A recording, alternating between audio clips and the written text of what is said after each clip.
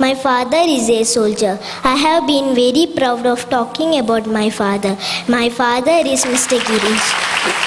He became a martyr at the age of 36. I cannot remember his face. Because I was 2-year-old kid when he passed away.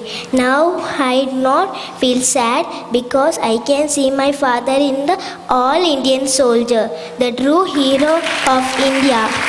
All the past soldiers are hero of our nation. So my father is hero. I love my father so much. There are many children like me here. You should be proud about your father or mother who give up for the nation. A big salute for them. In this time, we do not forget the better half of them. I thank God for being a soldier's daughter. Once more, I salute you, Dad, and salute all the true heroes of India. Jai Hind.